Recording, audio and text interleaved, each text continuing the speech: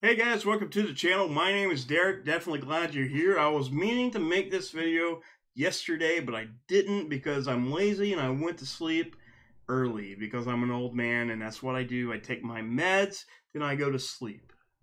That's what I do. Then I get up, go to work around, crack of dawn. And, I've been thinking about making this video all day long, actually, which is pretty cool. So, one of the things I wanted to talk about was the Nintendo Direct from yesterday. I'm pretty excited whenever there's a new Nintendo Direct because we don't really get them that often, but when we do, it's usually pretty good. Sometimes they don't hit the mark on what gamers really want, but they also come out with some surprises that kind of shock people, to be honest with you. And I kind of feel like this Nintendo Direct was kind of right in the middle there.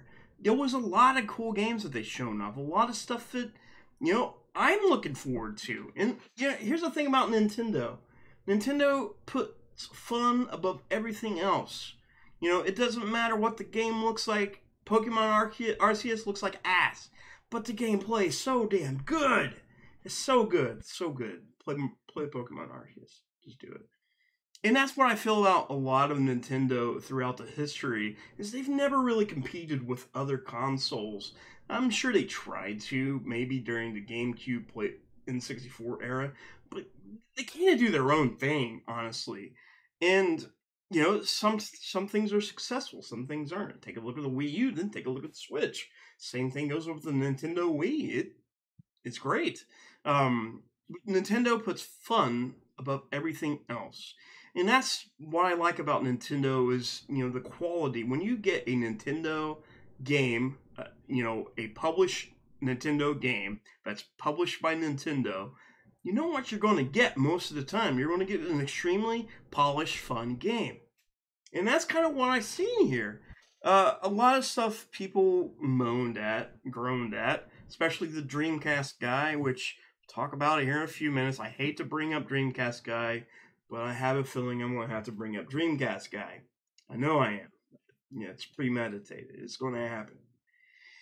But anyways, they showed off a bunch of really cool games. Some of the highlights for me, though, like, the Klonoa collection, which I don't know if that's going to be on multi-platform, but I want to buy it on the Switch because I love the Klonoa games. I always wanted to buy them. I do have on PlayStation 3 I think it's the first game. It's on, PlayStation Classics.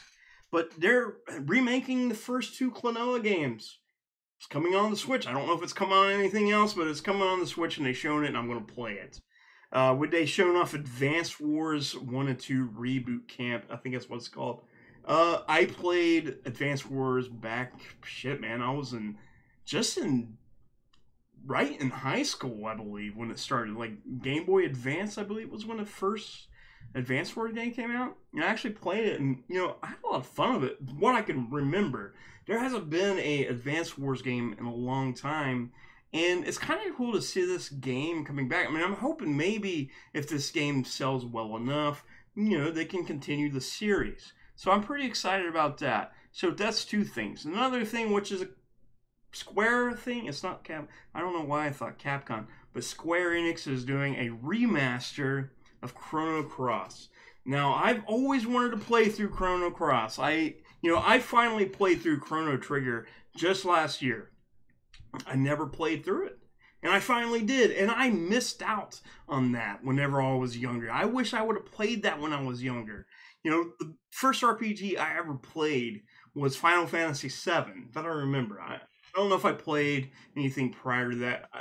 Before, when my gamerness evolved, I guess, Final Fantasy VII was one of the games that made me into a gamer, and that's had me into RPGs. But they're doing a but remaster of Chrono Cross in the same vein as how they did with their previous Final Fantasy titles.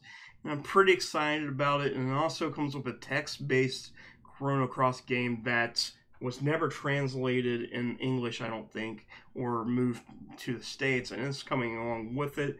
They have two, the Front Mission games are getting remasters or remakes, 1 and 2 coming out in the summer. Some of the big titles that they did announce, they started out with a what is it called? Shit. And I just had it in my head. It'll come back to me later. It was a Dynasty Warriors style game, and I can't think of the name of the fucking game. Oh my god. Oh my god. I can't think of it. Never mind. We'll get to it. You guys know what I'm talking about, obviously. I never got into those games. It's Fire Emblem. Fire Emblem. Right at the tip of my tongue. I never got into Fire Emblem, but I do like the Heroes games, like how they did with Hyrule Heroes and the Calamity, and it's Dynasty Warriors style games, which is pretty cool. I like that. They shown off, and this is a series I really want to get into, was Xenoblade Chronicles 3. You know, I need to go back and play those games. They're big, though. That's my problem, man. Like, I have a problem lately with long-ass games, and I never used to be like that, but for some odd reason, I just want to play a game and not invest a lot into it, but I want to play these games. I want to go back and play the Xenoblade games. I need to. It just needs to happen. But that looked pretty good. Let's see, what else should we get? Mario Strikers, if we haven't talked about that already. That is a sports Mario game, soccer game. It actually looks pretty cool. One of the really neat things about this game, which is when you do the special moves, it switches to a different art style. Now, I don't know if that was something that was already in the original series, but I thought it was really cool because it kind of looked like Dragon Ball Heroes. Is it Heroes? Fighter Z. Just the art style. Like, if you ever watch somebody play Fighter Z, it's kind of got that animation art style to it, and you know, that looks pretty cool. A new Wii Sports, no, Switch Sports now, I guess, or it's Nintendo Sports. That's pretty cool. I liked Wii Sports when it came out. You know, we'd have nights when the Wii came out. You know, with my friends, we went to each other's house, playing bowling, baseball, golf, boxing, and it doesn't look like there's some games that's not in there, obviously, but the ones I am really interested in was the golf as well as the bowling, which pretty cool with that. I don't know how the updates are going to be. I know they said there's going to be a free update with golf, so there's that. They showed off another kart racer, which I don't really give a shit about. It's a free-to-play Pixar Disney Mario Kart style game. It looked like Mario Kart with Disney characters. It was free to play, and you know, it's going to be one of those gacha games, and you know, paying a lot of money on skins and characters. Yeah, I don't really care about that. That's something I didn't really care about. The Klonoa thing was really cool. Let's see what else. Trying to think what else there was that was big. I know there's a lot of stuff that I missed. They showed off a lot of indie titles. The big Kirby adventure game that looks pretty good. It has this really cool ability called Big Mouth Mode or Wide Mouth Mode, or oh my god, I fit that whole thing in my mouth mode. That looks pretty cool, actually. I might have to play that game. It looks pretty cool. I'm not gonna lie. We also seen that No Man's Sky is coming out on the Switch, which is pretty cool. And they're also bringing out the Wii version of Star Wars: The Force Unleashed to the Switch, which is kind of neat because apparently the Wii version is way different than the Xbox and PlayStation 3 versions of that game. I guess there's two different studios that worked on this, and they're entirely different. So that might be something I might pick up. I don't know. Maybe. My biggest thing was, and I like this, and I've seen a lot of people pissed off about it. I don't really give a fuck because it's cool. So Nintendo does DLC pretty well, I like to think. You know, you get a lot of content. To me, this is my opinion. You might think I'm wrong, but my opinion, I believe Nintendo does DLC pretty well for the most part. And everybody was wanting Mario Kart 9, which is cool. Mario Kart 9 would have been awesome to have. But they announced 48 tracks, remade tracks for Mario Kart 8 Deluxe. And you're probably wondering how much this is going to cost.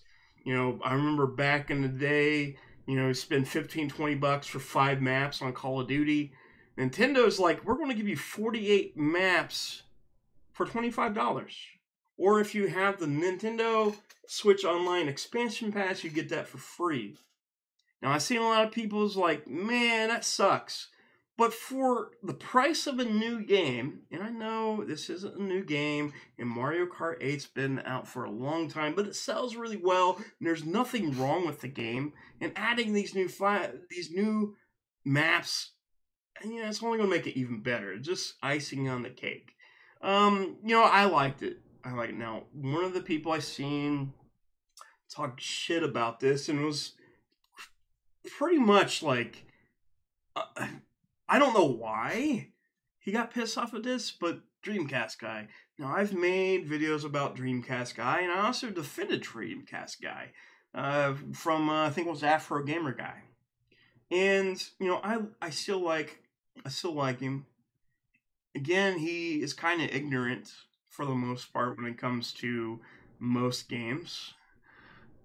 Well, most things. I'm coming to find out. I've been watching a lot of Griffin Gaming.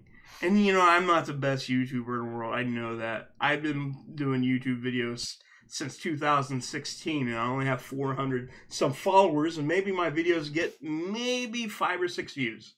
So I have no say in this, but I do want to talk about it.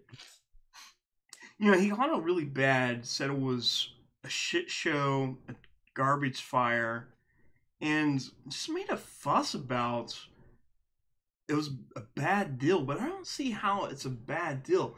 I understand you have your opinions, but on all the previous consoles, you see them remastering older games and just reselling them for 60 bucks all the time. You see this all the time. I mean, it's even clearly evident with the Nintendo Direct. You know, repackaging old games. And, you know, to support a game that's been out for almost a decade, you know, it's pretty ballsy, honestly. You know, if it's not broke, you know, don't fix it. You know, that's why the Pokemon games have always been they had these small little things they added to the games, but mostly they was the same, but they sold. And I know that sounds lazy, but 48 tracks for $25 to an already great game. You already know what you got. And, you know, you're probably not going to play all 48 of these maps, but it's there. It's there. It's pretty cool. It's cheap. It's cheap. You know, I mean, if you're going to buy a Fortnite skin for $20, why not spend $20 or $25 and get 48 maps? That's how I see it. Nintendo's pretty good with DLC, not gonna lie. Now, when we talk about microtransactions on mobile shit, no. No, we don't talk about that. And, you know, I already said that if you do play mobile games, you're a gamer.